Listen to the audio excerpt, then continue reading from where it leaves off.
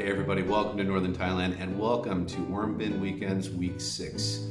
Week 5 was Rescue Mission Week. It was me making every effort possible to save as many of the worms out of the bins after just an absolute failure of a rice feeding from week 4.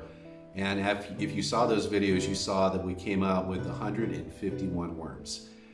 Well, as I was checking the bins after I put that slurry of vegetables and bedding into the bins to try to raise the temperature and get the thermophiles finally get in there, none of the bins ever actually went thermophilic, which tells me they probably did with the feeding of the rice back in week 4.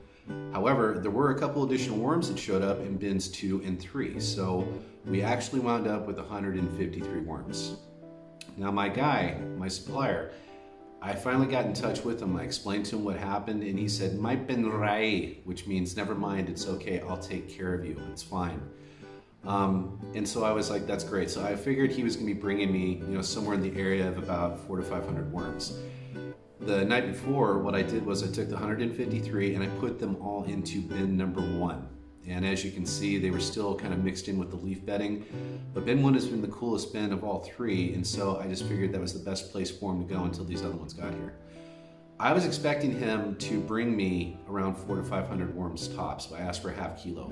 He brought me 1,000 worms. Now, long story short, I did not get a lot of sleep before he showed up. I was dead tired, so I didn't get any of this on video, but he brought 1,000 worms. I thanked him, I paid him.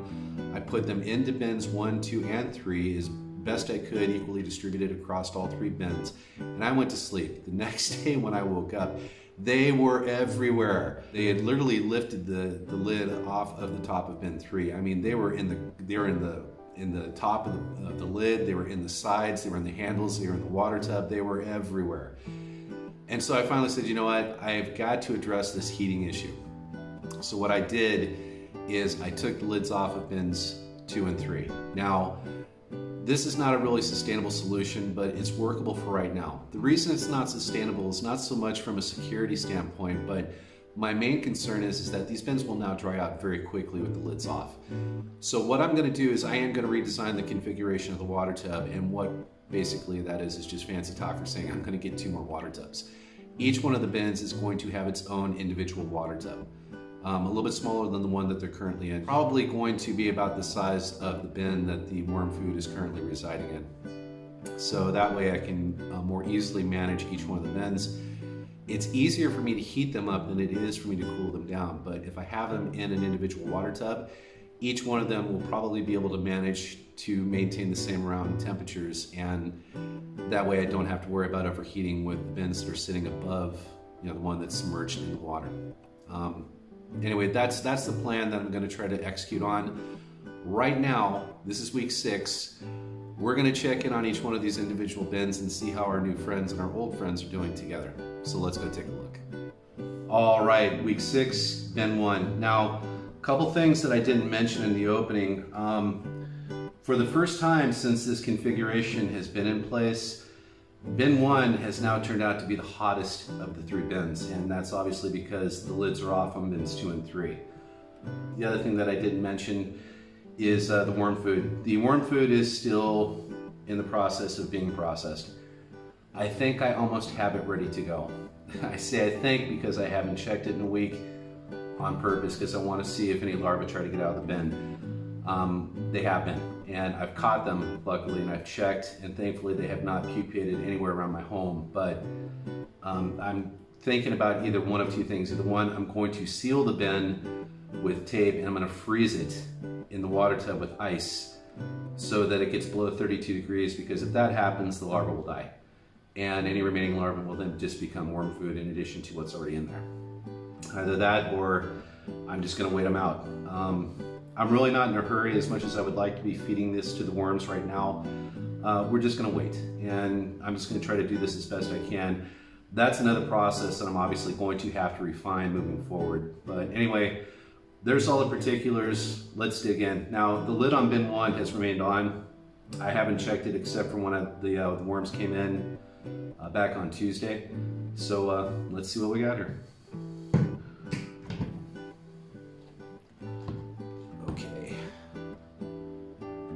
pretty fair amount of condensation, some fruit flies too. Let's see what's going up on the sides. Now, there were only, when I was taking bin 1 out tonight, 4 worms in the water tub, and that's the other thing I wanted to mention.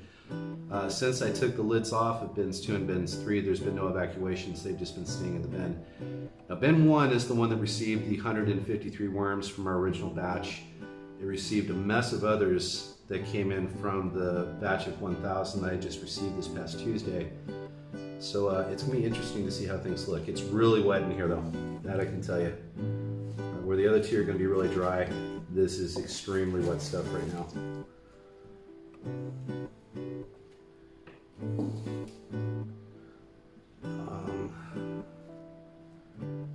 Let's see how they're doing.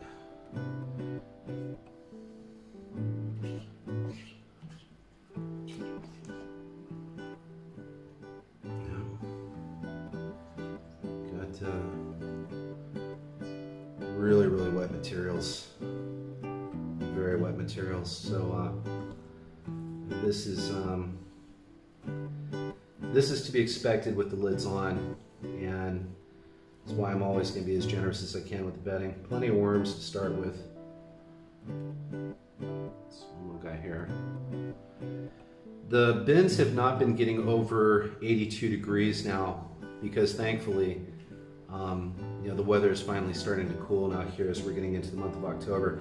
Had I waited just 2 weeks before adding that white rice, it may have worked because I don't know that I can actually say that without having individual water tubs for each bin, but it definitely is a lot cooler. We were still in the 90s, which I know, you know, is moderately warm for some places back in the US, even still today. But you know, that kind of heat here in Thailand also carries a lot of humidity with it. And inside of a bin, if the outside temperature is 90 degrees, the inside temperature of a bin is usually about 10 degrees higher at a minimum. So yeah, this is going to require a little bit better maintenance or management of the bins as far as the heat goes. But yeah, we got plenty of worms here, and it really looks like they're enjoying the bedding for sure.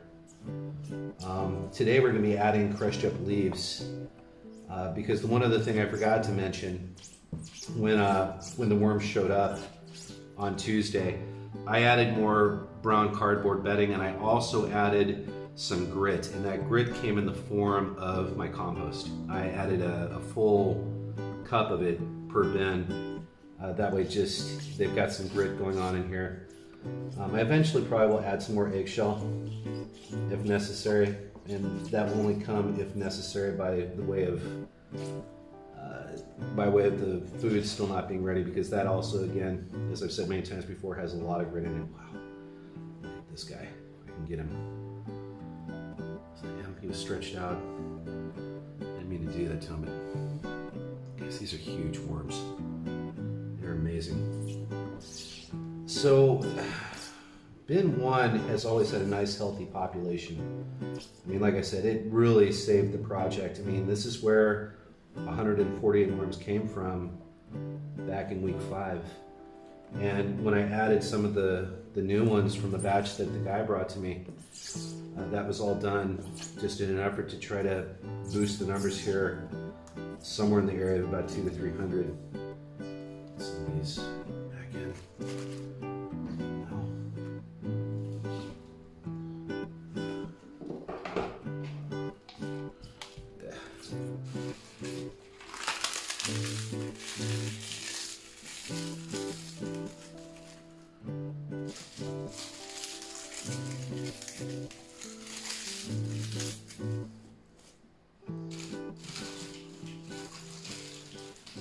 Oh, I love the cold season here in northern Thailand. I really do. It's beautiful. The only sad thing is that the Thais do usually, when it starts getting cold, they start to burn their fields quite a bit, so our air quality goes down. But until that starts to happen, the mountains in this area and the air and the sky and just everything, it's gorgeous. Right. these are not breaking. Oh, yeah, they're not completely gone dry. It just rained, and I picked a lot of these up during the rain, but I'll help dry things out a little bit. And again, it's just another food source for them. I am going to give them a very light feeding today of mostly banana peels. What am I saying? It's all banana peels. Yeah, we got a really nice healthy population of worms going on here, guys. They're not all balled up or anything like that, but I mean, just as I pick through, I'm able to find them quite easily in their bedding. So yeah, this is looking more like how I was hoping it was eventually going to start to look, but yeah, two right there. One of my first two fingers and one here on my third. It's just going to take time to get everything reestablished again, but they're looking good, and most importantly, they look healthy, and I hope that translates into happy as well. There's a nice group of worms. Yeah. Few mites, few fruit flies, not many. That's good.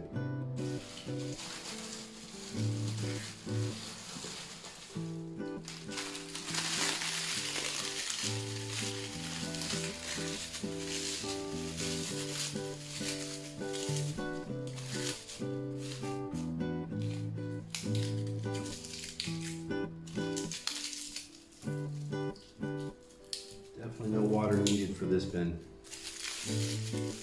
The other two, that might be the case. I don't know, we'll see.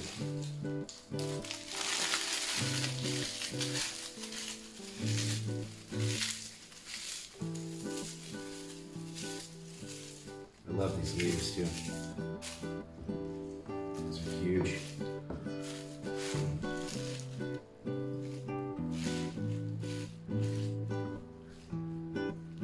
Let's take a look over here. Let's see what we got. Oh yeah. Wow.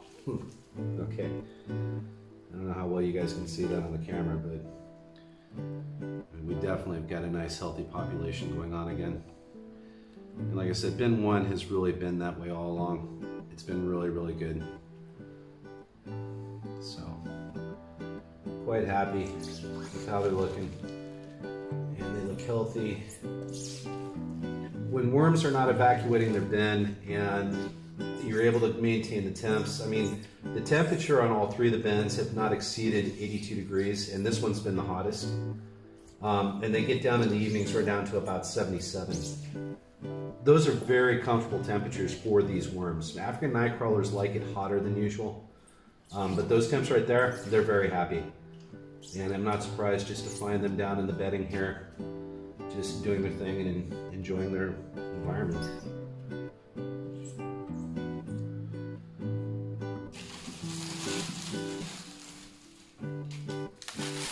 The nice thing about these dried up leaves also is that they not only provide a bedding, but they provide a nice nutrient source. They're also food. The worms will eat this eventually as it breaks down, and you wind up with even richer castings. I love the look of castings, the worm castings from these brown leaves. It's really nice.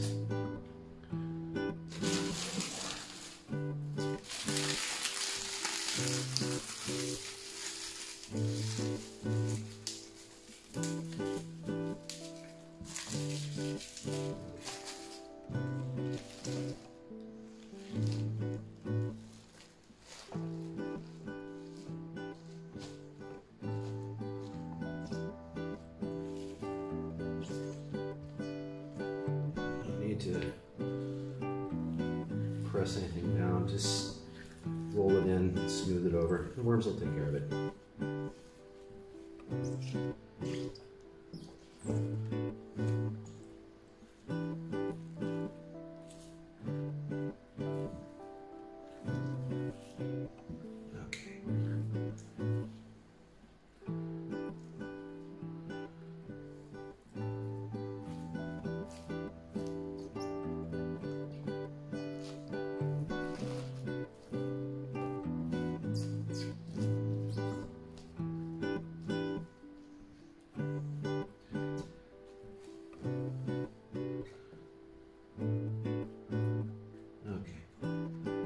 now we're gonna give them a small feeding.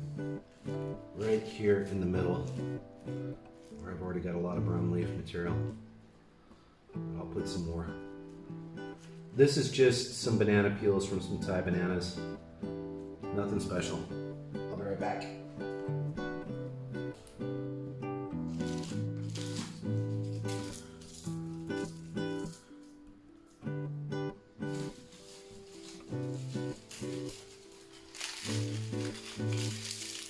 I'm using a lot of dry leaves on bin 1 here because I knew it was going to be wet compared to bins 2 and 3, I'm sure of it.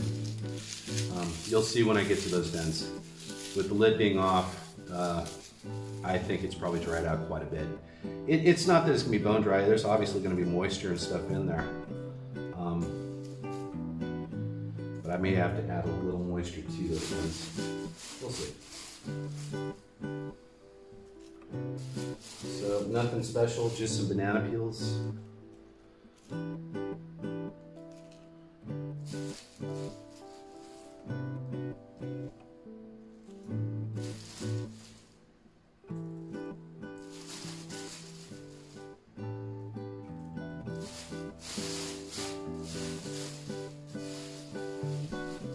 And a cucumber. How about that?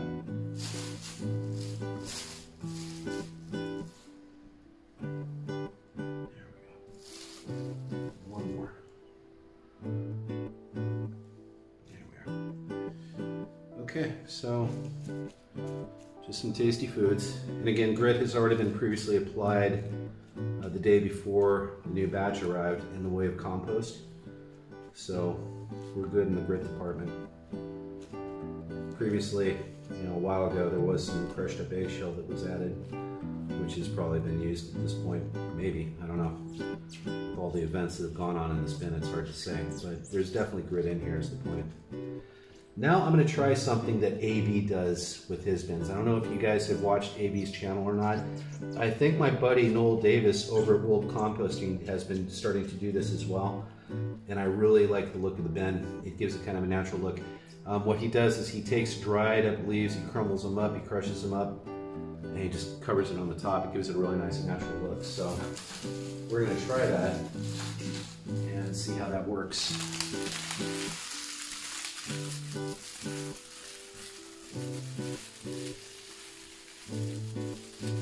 I probably should have crumbled this stuff up before I got on camera tonight, but maybe I'll edit it out, or at least speed it up. I don't want to bore you guys too much. My last video for week 5 was almost a half hour long, and the original unedited copy of that was actually over an hour. So, yeah.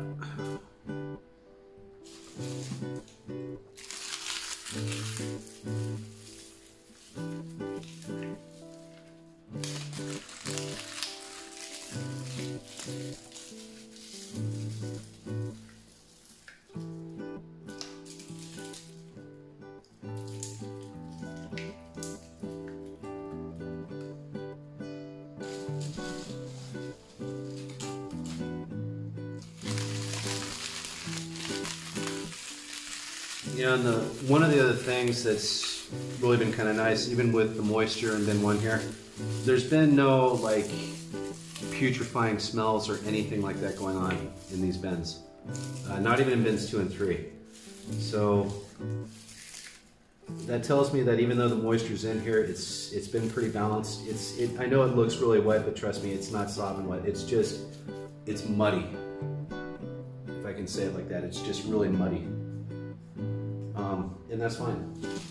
Like I said, I would rather have the bin like this than too dry, because it forces the worm to really have to push through the material. And one of the theories, and I know that Noel from World Composting will share this with you, he thinks that it not only makes the worm stronger and healthier, but it definitely makes them a little bit bigger to be in a wetter bin. Drier bins, they seem to get really small, and I've seen that as well in the past.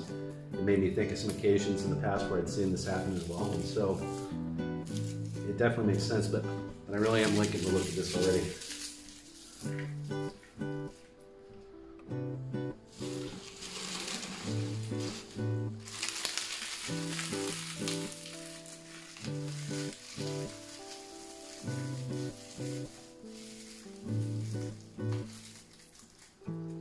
feeling that these materials are going to get really wet between weeks.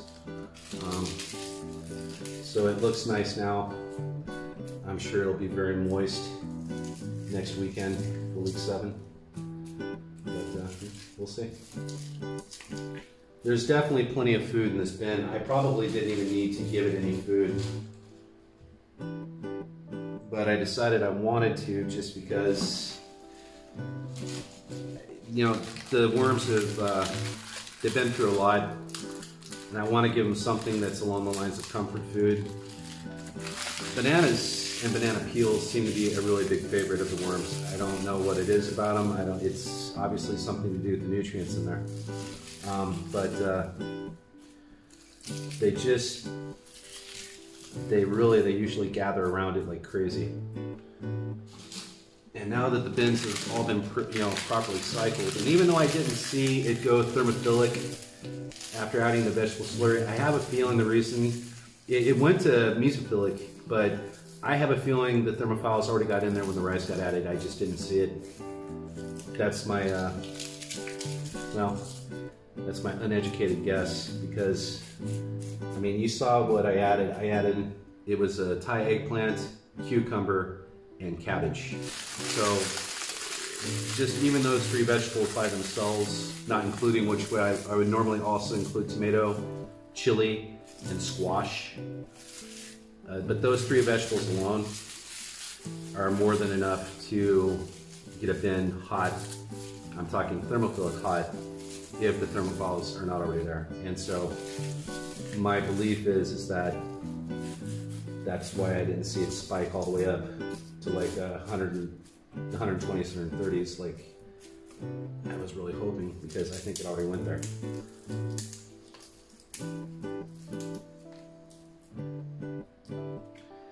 That right there is what AV does. He makes it really nice and natural looking, and I like the look. And I think this is more than enough at this point. All right. That's bin 1. Our population is looking good. Our buddies are looking happy. They've had things fluffed up a little bit for them. They've been fed. They've been given a nice little natural looking cover. I'm going to put the lid back on them and put them back in the water tub, and they're going to be good for another week. I want to thank you guys for joining me. If you haven't already, please do like and share this video. And if you haven't subscribed to my channel, I hope you will. Hit the bell notification icon for future content when I upload it. And until next time, wherever you are in this world today or tonight, take care. Bye for now.